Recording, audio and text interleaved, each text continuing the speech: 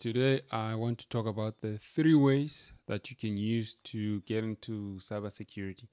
First option that you can get into cybersecurity is you can do certifications. Those are certifications which are cybersecurity related, like CompTIA Security Plus and certifications from ISC Squared. And then you can try and get a job in the help desk. Once you're in the help desk, and then you can get experience of the IT industry, then you can transition from that help desk into cybersecurity. That is the option 1 that you can use. The option 2 that you can try and use to get into cybersecurity is to do a degree in IT.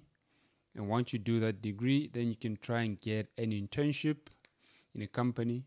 So then once you get that internship, then you can have some IT experience and then go into cybersecurity.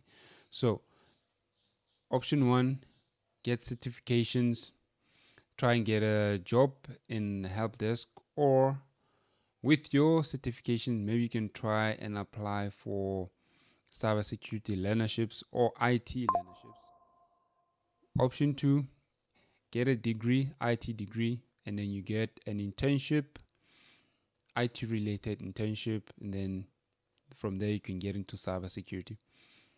The last option that I want to speak about is for those people who currently have jobs. So there are some skills that are transferable from some jobs into cybersecurity. For example, if you are working maybe in finance, doing risk and compliance, those skills are transferable into the non-technical field of cybersecurity.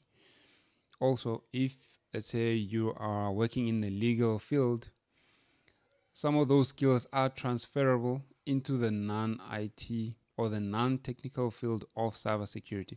Cybersecurity has a lot to do with the law. So those are some of the skills which can be transferable from some of the jobs that are already out there into cybersecurity, particularly the non-technical field of cybersecurity. So those are some of the options that you can use to try and get into cybersecurity. See you guys in the next video. Don't forget to subscribe.